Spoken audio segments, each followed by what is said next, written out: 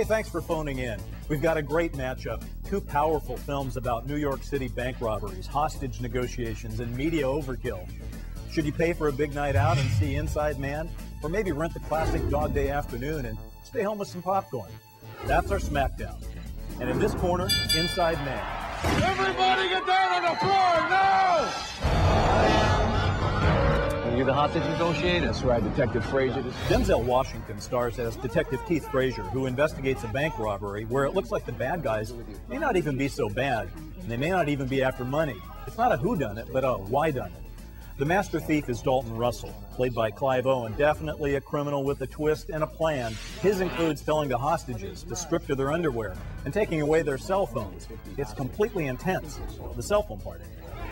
Now, even though Inside Man's director Spike Lee plays his film as the made-for-fun heist movie that it is, he also got a lot of inspiration from the film story of another bank robbery. Whoever heard of bank robbers escaping on a plane with 50 hostages? You saw Dog Day Afternoon. You're stalling. In that true event, a minor league robber named Sonny Wartzik ended up being played by a major league actor, Al Pacino. In this corner, it's Dog Day Afternoon. You're going to talk to me or what? I give you one hostage for each thing you give me. See, if you give me the helicopter, then I give you a hostage. If you give me the jet, then I give you a hostage. I just saw both of those films in the same day, and all I can say is I'm never going in a bank again.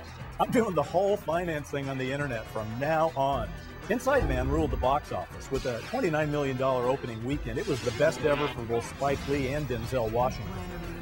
Meanwhile, Dog Day Afternoon just came out with a 30th anniversary DVD to put it back before the public again. And both of these movies work, just differently, at their own pace and in their own way. Inside Man, though, is a far more complex movie in terms of the production and the scope of its story. It's big, all the way. What are you doing? Come on, this ain't no bank robbery.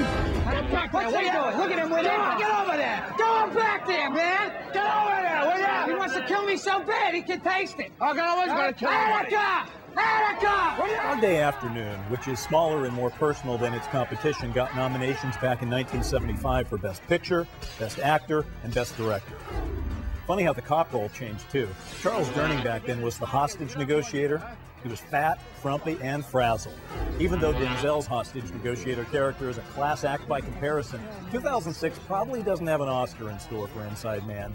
It may be the perfect bank robbery, as Clive Owen says at the beginning, but it's not the perfect movie.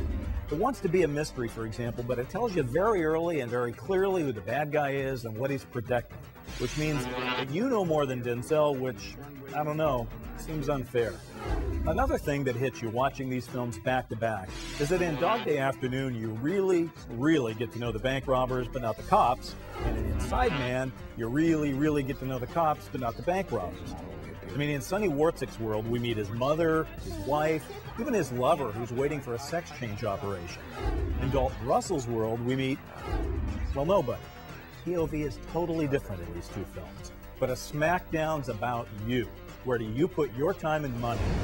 Here's how I see it. Sorry, Al, but Inside Man smacks down Dog Day Afternoon. The truth is, Dog Day just lacks the sustained interest of Inside Man, and we're talking about 2 hours of your life and not film school. Pacino's character, doomed from the start. But everything's up for grabs in Inside Man. Things ain't all they appear to be. And therein lies the rub. So get out your credit cards and head down to the multiplex. This one's worth going out for. And I'll see you at the next Smackdown. What do you think? Text me at the number you see on your screen, and your Smackdown decision will show up on your phone.